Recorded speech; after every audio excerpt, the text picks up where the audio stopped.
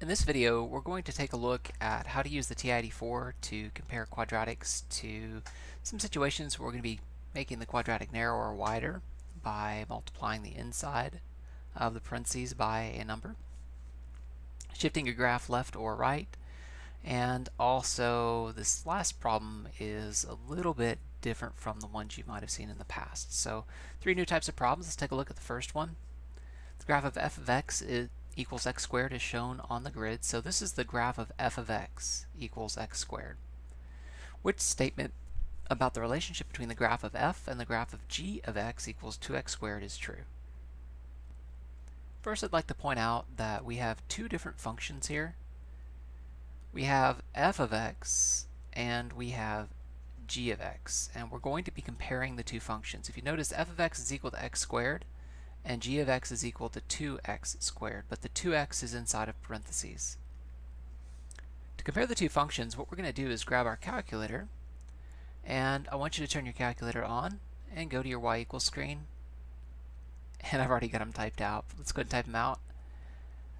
The first graph we'll call y1. So we're going to call f of x y1. So y1 equals, and then I'm just going to type x to the second power. For the second function, g of x, I'm going to call that one y2. So y2 is going to be parentheses. It's important that we put the 2x in parentheses exactly like the problem. So parentheses 2x close parentheses to the second power. So I've put the first equation in y1, the second equation in y2, and now what I'm going to do is go to the graph and compare the two. Also, if you want to be able to compare the two and kind of tell the difference between the two lines, you can make the first line, y1, a regular line. If you press the left arrow key until you are blinking on top of the little line next to the y2, if you press enter on top of that, it makes the line darker, and then you can hit the graph button, and our first line, which is x squared, is right here, and our second line, which is 2x squared, is right here. And you'll notice 2x squared looks like it's a little bit narrower than x squared. So, ooh, that's a good question. Which one's f and which one's g? I have to stop and think about it for a second. Okay, the first one we graphed was f. I'm going to call that the first graph. It's the wider graph.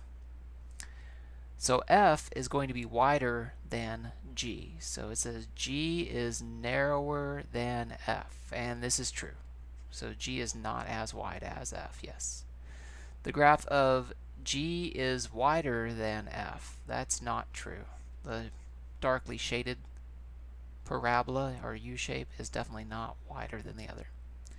They're not, one's not 2 units above the other or below the other, so C and D can't be the correct answers either. So A must be the correct answer for this particular problem. Let's take a look at our second problem of the day. This problem says we have quadratic functions q and w, and they're going to be graphed on the same coordinate grid, so we're going to put them on the same graph and compare them. The vertex, remember the vertex is the point, so if you draw a parabola, the tip of that parabola, the turning point, is called the vertex. So the vertex of graph Q is 18 units to the right. That's going to be important. Q is 18 units to the right of W. So if we drew a graph, I'm just going to sketch this real quick to get a good idea just in general what that's going to look like. Let's do Q in blue. So if Q is 18 units to the right of W, well, if W, let's do W in green. If W were here, that's x squared, then Q, which is to the right, would have to be way over here somewhere. 18 units to the right. So we're going to graph both functions, and we're going to have to go through the answer choices, A through E, and find out which one makes W, or excuse me, Q 18 to the right of W. So let's call all of our Q's y1,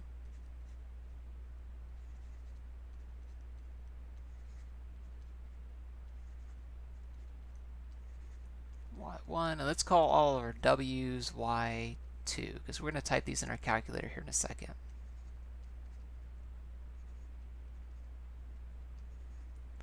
y2. Let's grab our graphing calculator and let's try the first answer choice. Let's see if it makes it 18 units to the right. 18x squared, and ooh, my cursor was on the wrong one. 18x squared, and on the other one, let's go press the down arrow key, clear x squared. Hit the graph button. There's the first one, there's our second one, and they are definitely not to the right of, so it can't be A. Let's do B. B is x squared plus 18. And trying to get rid of that.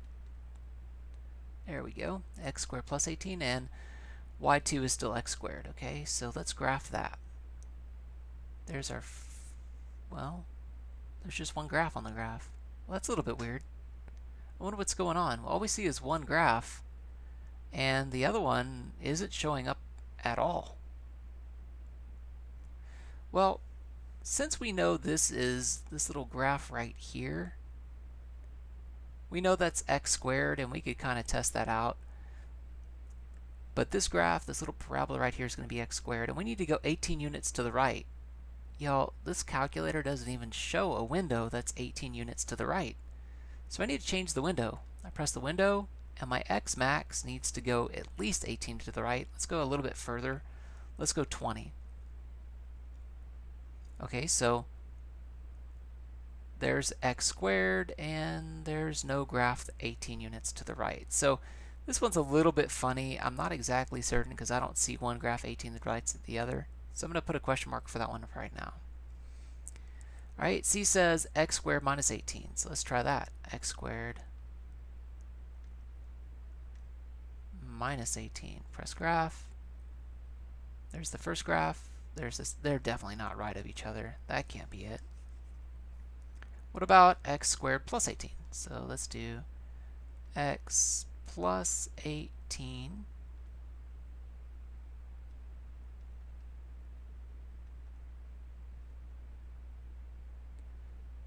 squared. Okay, so x and the 18 are both in the parentheses, and it's squared. Let's post graph. There's our x squared, which is our second graph, and the other one doesn't show up 18 units to the right, so it doesn't look like that one's it either. Let's check out E. And I put a question mark because it doesn't really show up on the graph, so it's kind of hard to tell. X squared minus 18. All right. Here's the graph of x squared minus 18. Here's the original graph, and it looks like x squared minus 18 is definitely to the right of x squared. But is it 18 units? You could count the little tick marks if you wanted to. You could also notice the vertex of x squared is 0, 0. So if the other vertex is 18, 0, then we know we've shifted 18 units to the right. Let's go to our table, second graph. Let's make absolutely certain. So first graph was 0, 0, and our y1 ought to be 18, 0. If it's 18 units to the right. We look at it, we notice it's 18, 0. So that means that x minus 18 squared must be the correct answer. It's 18 units to the right of y equals x squared. Okay, our last type of problem for this particular video is right here. Function p is in the form y equals a parentheses x plus c squared. What? There's no numbers there. They're just all letters except for the exponent of 2. And then it tells us the values of a and c are both less than 0. Which graph could represent p? Wow, this is a little bit weird. Somehow we're supposed to end up with a graph that matches this description, but we don't have any numbers. If you're being asked a question like this, they want to know the general form. Like, where is the parabola in general in relation to like the x and y axis? So what we're going to do is we're going to go to our y equals screen, and we're going to make up some values for a and c that match the description. It says the values of a and c are both less than 0. That shouldn't be too bad. Let's just pick some values that are less than 0 for A and C. A, pick some small numbers because it looks like none of these numbers on the graph go beyond 6, either to the left or to the right or up or down. So I'm going to pick a small number for first, -2, parentheses, x, and then it says C is less than 0. Plus, let's pick a value less than 0. So, how about the -5? Doesn't look like any of the values go much less than -5, so x plus -5 squared. Press graph, and oops, my window's still way messed up. It's still way off to the right. If you want to go back to a standard window, you just hit zoom, the zoom button, hit the 6. Takes us back to a standard window, and here's what the graph should look like. It should be a parabola pointing down,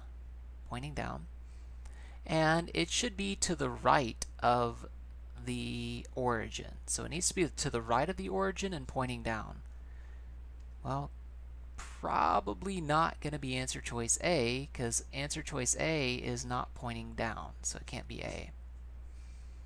B is pointing down, but it's not to the right of the origin. It's right smack dab on the middle, so it can't be B.